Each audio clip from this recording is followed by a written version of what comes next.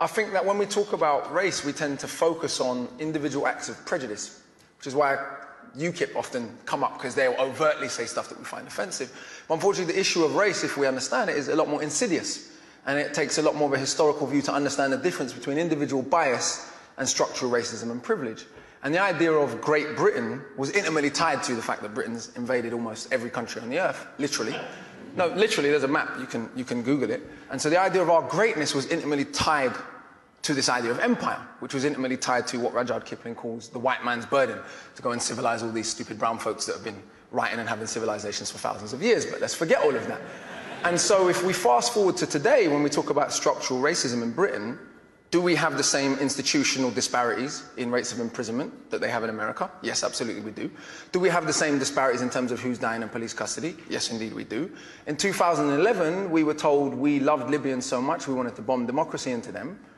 Less than 5 years later, we're leaving people fleeing the same conflict to drown in the sea, while giving a woman space in a national newspaper to refer to them as cockroaches.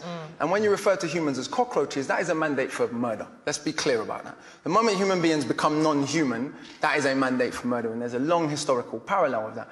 Today, Germany, the country that bombed this country, you know, in our grandparents' lifetimes, so theoretically the grandchildren of Nazis can get in and out of England easier than the grandchildren of people from the Commonwealth who fought against the Nazis.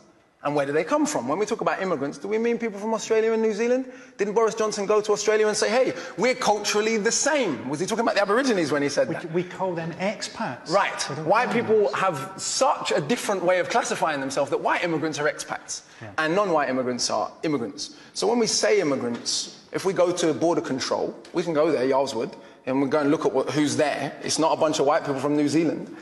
So we have structural forms of privilege and bias that are much more insidious and much more difficult to overcome.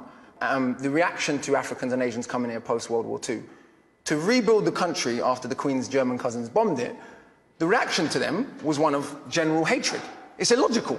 These people who had formerly been colonized by Britain had fought in both world wars. India gave 2.5 million volunteers, for those who don't know. When we talk about being saved by America in the war, we want to talk about being saved by India and Russia. That would be a bit more accurate.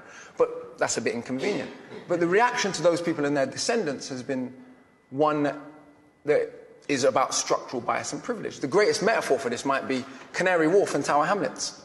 Sure. If you look at that predominantly Bengali community that has to look at Canary Wharf every day, how many of those people work in Canary Wharf other than to clean toilets? I only got into that through grime. So the first thing, I'm listening to grime records and they're all rapping about E14. Yeah. And I'm going, where's that? And I'm like, Canary Wharf? Yeah, they're definitely not rapping about Canary Wharf. I suppose what I'm saying is not about saying that there's bias and bigotry everywhere in the world. The country my grandparents come from, it's pretty much generally accepted that they don't like gay people. But what's interesting, race even plays a role in that. In Jamaica, we have disgraceful homophobia. No one ever says it's because of Christian fundamentalism. Because even though it is justified in explicitly Christian fundamentalist terms, because only Muslims do bad stuff because of their religion. Because we know almost all the Muslims in the world are brown. Whereas when a German wings pilot crashes and kills 150 people deliberately, or the man in Norway killed nearly 90 people. I was in Australia when that happened. This is how uniform the agreement is that white people will be portrayed differently. The Australian media referred to Andres Breivik as having terrorist-like tactics. Yeah. I mean, to think about it.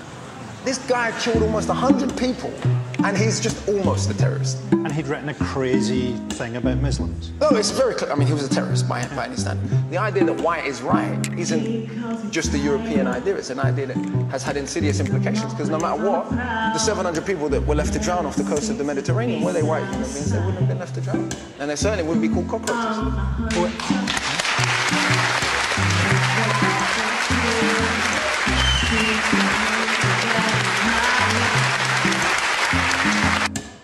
Maybe I'm addicted, 'cause I can't get enough, and I won't give it up. Yeah, maybe I'm addicted to the natural high from the drug he supplies. I'm addicted.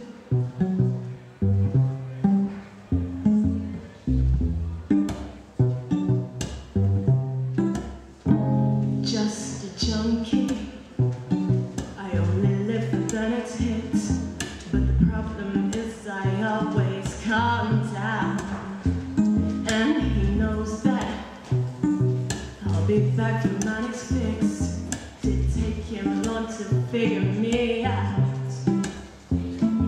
'cause he knows I'm addicted, 'cause I can't get enough, and I won't give it up.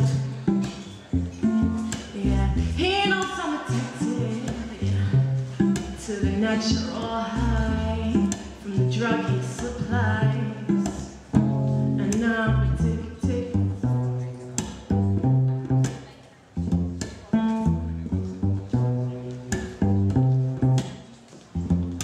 Maybe I'm addicted.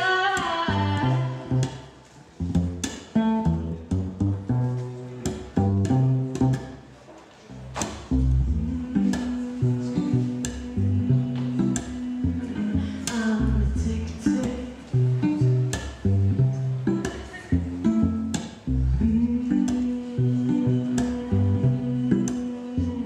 I'm addicted.